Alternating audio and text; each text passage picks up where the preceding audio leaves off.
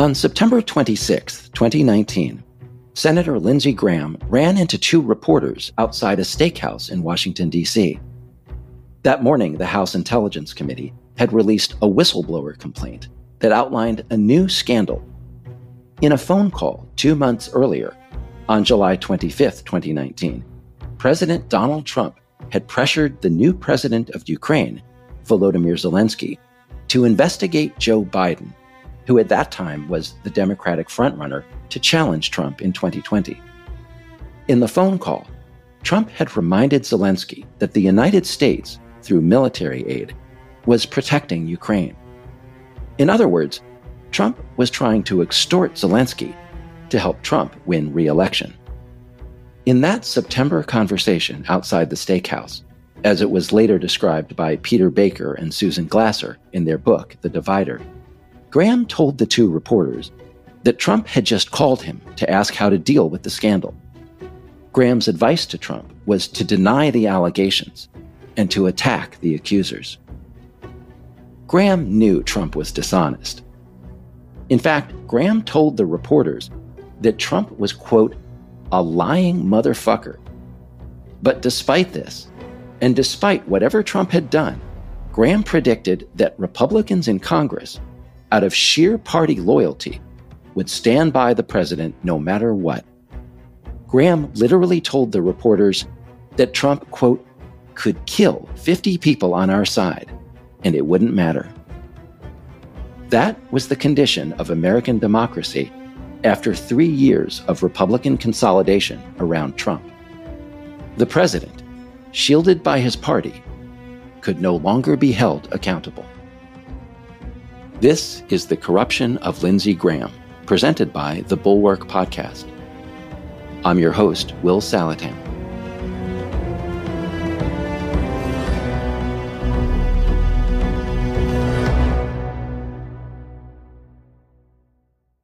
The Ukraine scandal was a natural sequel to two other corrupt episodes Graham had already defended. The first one was the Russia scandal. In that episode, Trump had gotten away with soliciting foreign interference to help him defeat Hillary Clinton. So now, in Trump's re-election campaign, the president was trying a similar maneuver, this time approaching Ukraine in hopes of targeting Biden. Here's what happened in the phone call between Trump and Zelensky, as it was later described at a congressional hearing.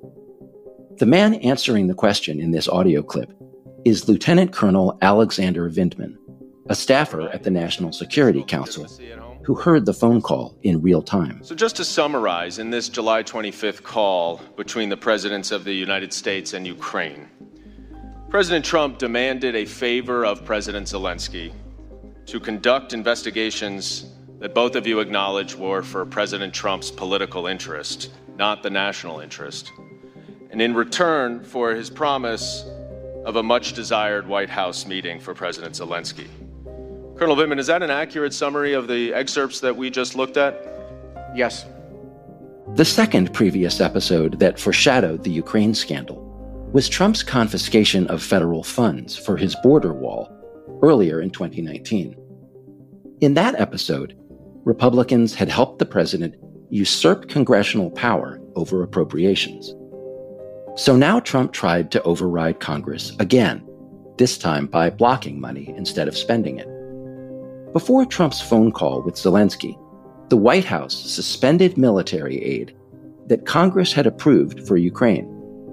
Trump and his agents then used that suspension, along with the offer of a White House meeting, which Trump was also withholding, as leverage to pressure Zelensky to announce an investigation of Biden. To the president's critics, his coercion of Ukraine was confirmation of his unfitness for office. They saw his long trail of corruption, collusion with Russia, obstruction of justice, tax evasion, sexual assault, hush money, crooked pardons, as an accumulation of evidence against him. But Trump's supporters saw it the other way around. To them, the pattern was persecution. Trump had faced one investigation after another, in their view, not because he had broken laws, but because his enemies controlled the investigating entities. the media, the FBI, the House of Representatives. And those enemies, they alleged, were determined to take him down. This was a major reason why the institutions of a free society failed to stop Trump. His accumulating transgressions didn't just galvanize his opponents. They also galvanized his allies. Every new investigation became, in the eyes of Trump's supporters, another reason to stand with him against the media, the Democrats, and the so-called deep state. Even allies who recognized Trump's corruption, as Graham did, lost patience with the investigations. They grew tired of defending the president. But they didn't blame him. They blamed the investigators. Every day, Graham had to spend talking about Trump's latest scandal. Russia, Ukraine, whatever, was exasperating. Graham just wanted it to end. On Sean Hannity's radio show, Graham all but admitted that the more Trump did to earn condemnation, the more Graham would defend him. And this constant nagging and criticizing everything he does is driven me into his camp like a lot of people. I mean, enough is enough. The Ukraine investigation played out differently from the Russia investigation for several reasons. But one big reason was that by 2019, the Republican Party was reflexively committed to Trump. Graham and his colleagues had no interest in hearing about the president's latest misconduct. Before the investigation could even begin, they dismissed it.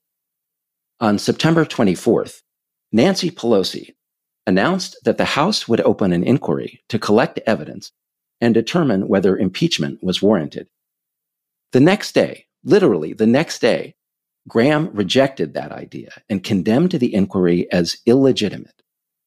Later that week, Graham declared that he had, quote, zero problems with the phone call in which Trump had tried to extort Zelensky. Instead, Graham targeted the public servants who had exposed the president's extortion. I want to know who told the whistleblower about the phone call, he demanded. In 2018, Graham had blamed the Russia investigation on anti-Trump conspirators in the FBI and the Department of Justice. Now, Graham blamed the Ukraine investigation on, quote, the intel community. He portrayed the president as a victim of a never-ending plot by the Central Intelligence Agency. It would blow them out of the water if, in fact, the whistleblower was connected to a Democratic candidate and came from the CIA world that's been trying to destroy the Trump presidency before he got elected. That's why they don't want you to know who this person is. Since the whole Ukraine investigation was a conspiracy, according to Graham, the evidence against Trump could just be ignored. Subsequent reporting published in The Divider, the same book I mentioned earlier, revealed that Graham actually believed Trump had withheld the aid to Ukraine to pressure Zelensky to open an investigation of Biden. But in public, Graham insisted falsely and defiantly that, quote, there is no evidence at all the president engaged in a quid pro quo. Graham literally called the Ukraine inquiry a lynching in every sense. Weeks before the House even began its hearings, Graham pronounced the impeachment case, quote, dead on arrival in the Senate. He refused to read transcripts of witness testimony. He refused to watch the House hearings. He refused to hear any witnesses in a Senate trial. I have made up my mind, he said. I'm not trying to pretend to be a fair juror.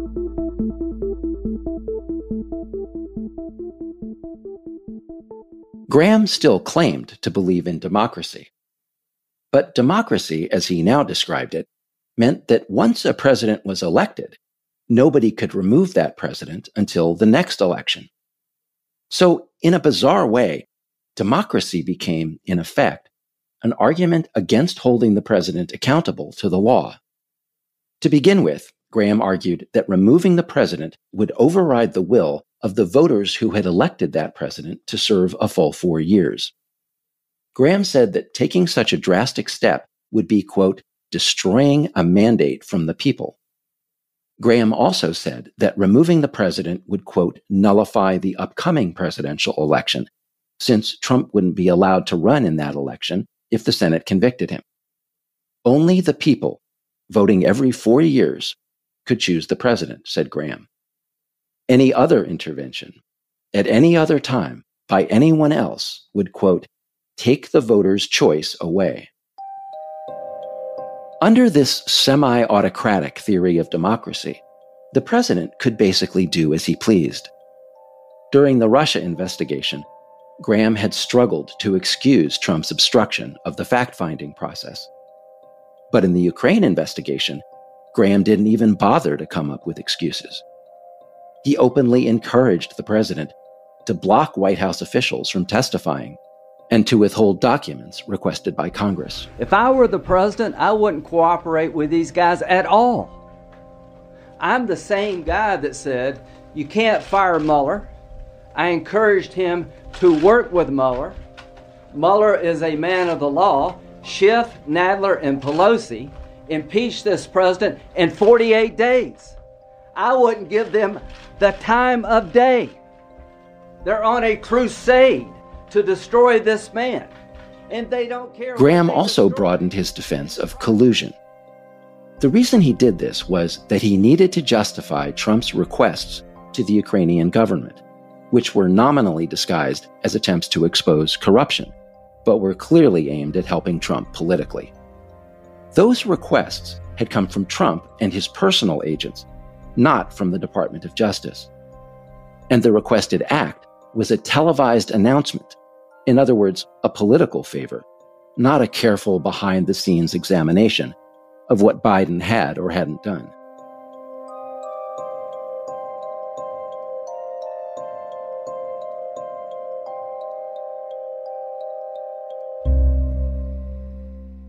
This is a useful moment to step back and think about the almost haphazard way in which Graham and other Republicans stumbled into authoritarianism.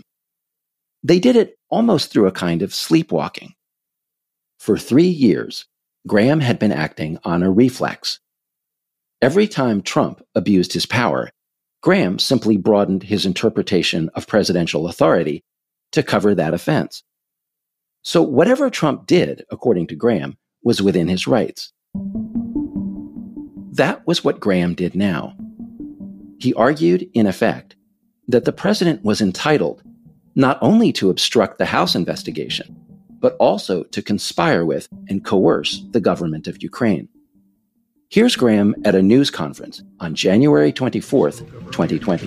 What legitimate foreign policy interest could be served by having the president of Ukraine go on CNN and announce an investigation into one of the president's political rivals? What's the legitimate Here's interest what in I the think. announcement? What Trump is frustrated with, including me, is that nobody in your business has spent 15 minutes telling us about what Hunter Biden did and is it good foreign policy. He's frustrated because he believes there's a double standard. So I just don't buy the idea that it's wrong for the president to insist that the Ukrainians cooperate with us on an investigation. And I would say this. 2 days later, the New York Times reported that John Bolton, Trump's former national security advisor, had directly witnessed and had documented in a book manuscript a meeting in which Trump opposed releasing the aid to Ukraine until Zelensky's government helped Trump's political allies investigate Biden and other Democrats. Several Republican senators wanted Bolton to testify at the impeachment trial. But Graham worked behind the scenes to make sure that Bolton was never heard. In fact, in an interview on Fox News, Graham said that even if everything Bolton alleged was true, it wouldn't matter. Let's assume for a moment that John Bolton would say what the New York Times said he would say. The president told me to put a freeze on the aid because I want to look at the Bidens. I'm paraphrasing. The president had every reason to want to look at the Bidens. The House... Basically, Graham was saying that it was okay for the president to seize power from Congress. It was okay to declare an emergency to take money for a border wall, and it was okay to block military aid. Again, contrary to the express will of Congress, to coerce a foreign government to target Trump's political opponent. Whatever Trump did, whatever lines he crossed, whatever powers he claimed for himself, Lindsey Graham would back him up.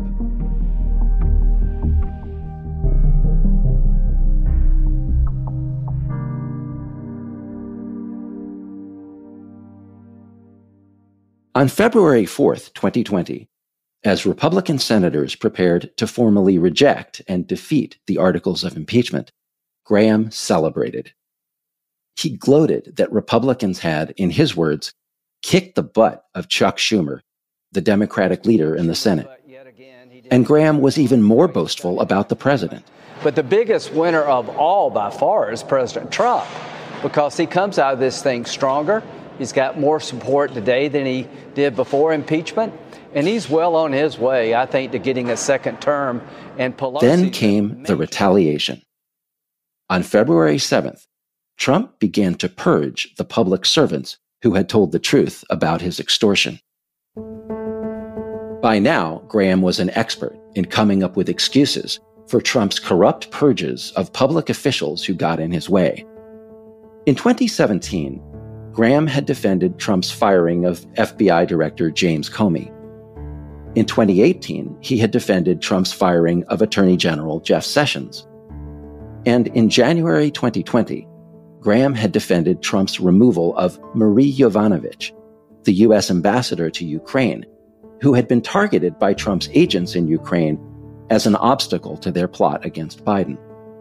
When Graham was asked about the ouster of Yovanovitch, he shrugged that Trump could, quote, fire anybody he wants to. So on February 7th, when the White House expelled Lieutenant Colonel Vindman, who had testified about Trump's phone call and other elements of the Ukraine scheme, Graham again stood with the president. The expulsion was obviously vengeful. Vindman was ousted along with his brother, who also worked for the National Security Council, but unlike Vindman, hadn't testified. Both brothers were marched out of their offices by security guards. And what did Graham, a self-styled friend of the military, do about these expulsions? He went on TV and smeared Vindman. Graham said that people in Vindman's chain of command were, quote, suspicious of him regarding his political point of view. Graham said that Vindman, not Trump, but Vindman, was being properly, quote, held accountable. And that was just the beginning. Graham was hell-bent on continuing the purge. He called on the Senate to investigate Trump's enemies and track down the whistleblower who had revealed the president's extortion attempt. We're not going to let it go, said Graham. Right. Who is the whistleblower? Does he have contacts on Schiff's staff? Did Colonel Vindman leak information to the whistleblower? Right. And as to it seemed that the war on Trump's enemies, and on anyone who even dared to tell the truth about the president, would never end.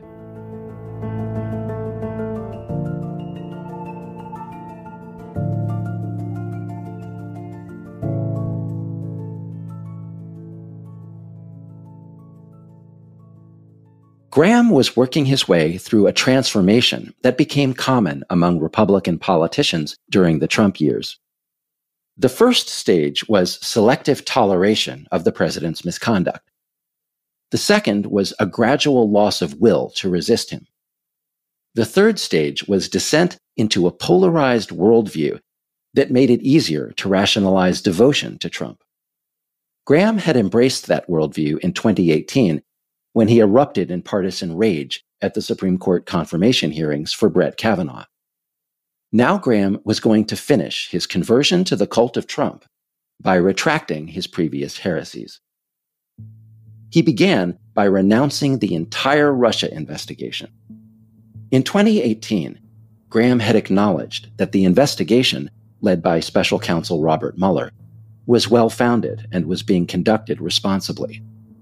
In 2019, when Mueller issued his report, Graham had lied about it, pretending that Mueller had found no evidence of collusion or obstruction. But by 2020, Graham had fully crossed over into the cult of Trump. So he tried to rewrite the whole history of the investigation. On May 6, 2020, Graham declared that, quote, the entire Mueller investigation was illegitimate to begin with. On Twitter, he wrote, Now I know why Mueller didn't find anything. There was nothing there to find. In fact, Graham claimed that the FBI and the Department of Justice had known that there was nothing to find and that they had persecuted Trump anyway. Was there any legitimate reason for Mueller to be investigating the Trump team for a crime regarding Russia? In 2017, there was no evidence that anybody on the Trump campaign was working with the Russians. One by one, Graham went through the roster of Trump's accomplices, trying to exonerate them or minimize their crimes. Previously, Graham had acknowledged their corruption, but now he would acknowledge nothing. The most obvious example was Michael Flynn, Trump's former national security advisor. In 2015, Flynn had been paid more than $45,000 by Russian state media for a speech at a gala in Moscow where he sat right next to the Russian president, Vladimir Putin. Then, in December of 2016, in phone calls with Russia's ambassador to the United States, Flynn had signaled that Trump, who had just been elected president with Putin's help, would relax American sanctions against Russia. It later turned out that during the 2016 campaign, Flynn had also been working secretly as a foreign agent for Turkey. Graham knew that all these transactions were shady. In February of 2017, Graham had criticized Flynn for undercutting the sanctions. In May of 2017, he had criticized Trump's White House for not properly vetting Flynn's contacts with Turkey and Russia. Graham had praised Sally Yates, the former acting attorney general, for telling Trump's White House lawyers about Flynn's conversations with the Russian ambassador. But later that year, after Trump was caught trying to squelch the FBI investigation of Flynn's contacts with the Russians, Graham began to shift his position. In December of 2017, he said Flynn's offer to the Russians to relax the sanctions was fine. And Graham didn't stop there.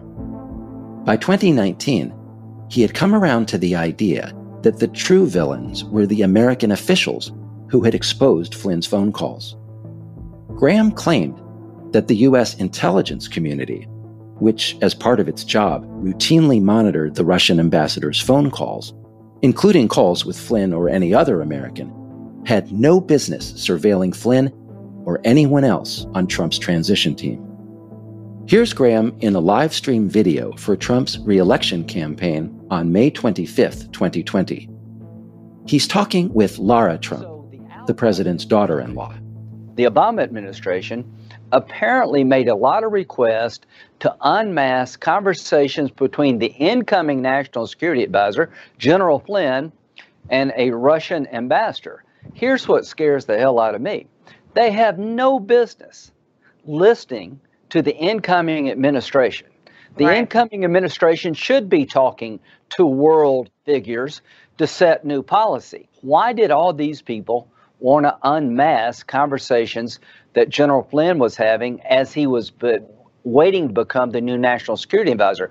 Was it for a legitimate national security purpose, or were they trying to spy on the Trump campaign and figure out what they were going to do on national security front? That's why this is so important. That's totally bonkers. Flynn's phone calls with the ambassador were in December of 2016. That's after the election was over. So there's no way that any American official who monitored or reported those phone calls could have been, quote, spying on the Trump campaign. Later in the conversation, Graham made another bizarre statement. Here's what he said about Paul Manafort, the chairman of Trump's 2016 campaign. Crossfire Hurricane was the name of the investigation that was opened up in 2016. It focused on 4 people: Carter Page, Papadopoulos, General Flynn, and Manafort. Manafort was charged with tax crimes. Right. Now, one of the 4, was there any evidence found to suggest that they worked with the Russians in any way during the campaign? Again, that's just nuts. Manafort was one of the 3 Trump campaign officials who had met with Russian emissaries at Trump Tower in June 2016 to listen to what had been presented by the Russian side in writing as an offer to, quote, provide the Trump campaign with some official documents and information that would incriminate Hillary as, quote, part of Russia and its government's support for Mr. Trump. Not only that, but Mueller's investigation found that during the campaign, Manafort had met with and had ordered the sharing of campaign documents with an associate who was connected to Russian intelligence. So Graham, in denying that Mueller had found any evidence of Manafort working with the Russians, was just flat out lying. Why? Why would Graham spout such complete garbage? What had happened to him? It's a complicated question, but if you actually sit down and watch the video he made with Lara Trump, you'll begin to see part of the answer. During their conversation, messages begin to appear across the bottom of the screen. The messages are advertising hats, t-shirts, and other merchandise from DonaldJTrump.com. This is a fundraising video. Graham wasn't just a senator anymore. He was part of the Trump money machine. And that relationship was mutual. In the months after Republican senators acquitted the president in the Ukraine investigation, Graham used his alliance with Trump to solicit donations for his own re-election. Graham routinely went on Fox News and right-wing radio to ask viewers for money in the name of fighting for the president. Look their face, and I've been consistently supporting President Trump because he beat me and I want him to be successful. The unpardonable sin, Mark, is to support President Trump. So the liberals hate me for Kavanaugh, they hate me for Trump. So what do I need? I need people listening to your radio show. If you can afford $5 or $10, go to lindseygraham.com and let's close the gap. I raised $3 million. Later, to build up his database of donors and supporters, Graham would launch an annual Trump-Graham Golf Classic. I don't mean to suggest that money was driving all of Graham's decisions. It wasn't. But it was part of a web that gradually corrupted Graham and other Republican politicians. Trump controlled what they needed: endorsements, money, and Republican primary voters. By the spring and summer of 2020, Trump was in the cleanup stage of the Russia and Ukraine scandals. On the one hand, he was exacting vengeance against public servants who had stood up to him. But meanwhile, he was also determined to protect people who had remained loyal to him. And in some cases, that meant blocking the justice system from punishing his accomplices, including those who had already been convicted of crimes. One was Roger Stone, who in 2016 had served as the chief conduit between Trump and WikiLeaks, which was Russia's partner in the operation to hack Hillary Clinton's emails and help Trump. In November 2019, Stone had been convicted of witness tampering, false statements, and obstruction of the congressional investigation into Russia's election interference.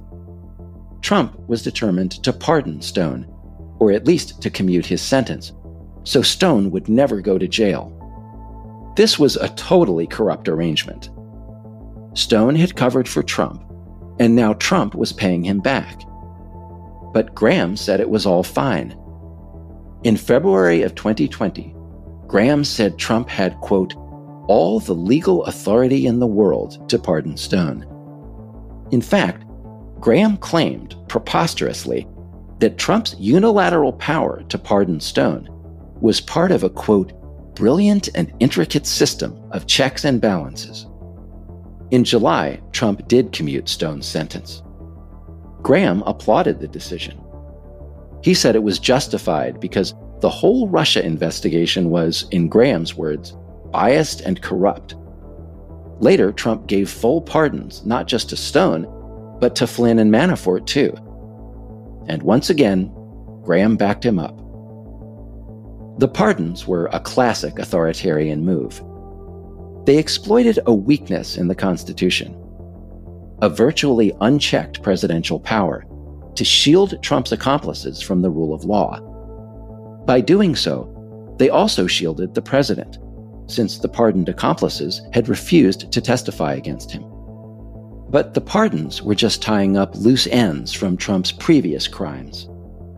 The next stage of Trump's assault on democracy would go way beyond corruption. It would involve violence and the prospect of civil war.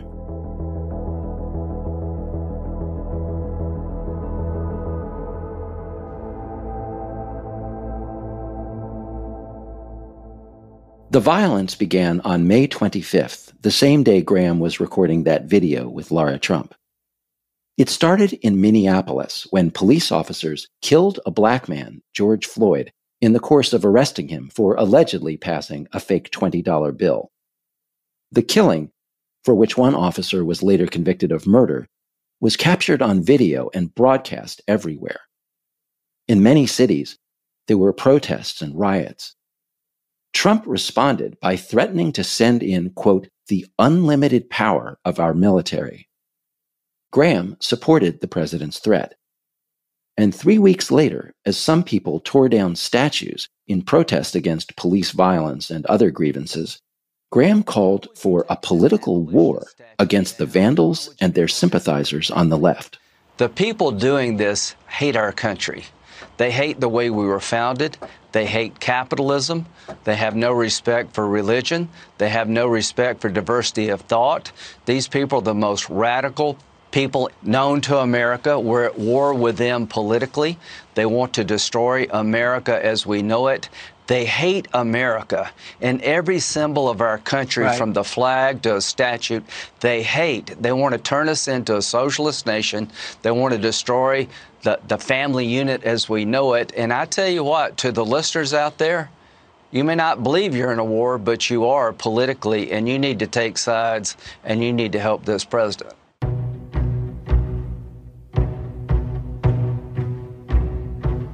When Graham talked about a war, he wasn't just talking about the vandals. He was talking about polarizing America in an all-out battle against the Democrats. That fall, as Graham ran for re-election, he made the rounds on conservative radio and TV, raising money by vilifying liberals. They hate my friggin' guts, he bragged on Hannity's radio show. Let's kick their ass. That kind of rhetoric wasn't new, especially in the heat of a campaign. But this time, the political context was extremely dangerous. Trump was on the ballot too, and he was already signaling that if the election didn't go his way, he might not accept the outcome. Weeks before Election Day, Trump told his followers that massive election fraud was underway. The Democrats are trying to rig this election because that's the only way they're going to win, he asserted. When reporters asked the president whether he would accept the results and commit to a peaceful transfer of power, he refused to answer. There won't be a transfer, he said. There will be a continuation.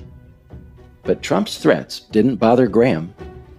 In fact, Graham told voters that Trump's volatility was an asset.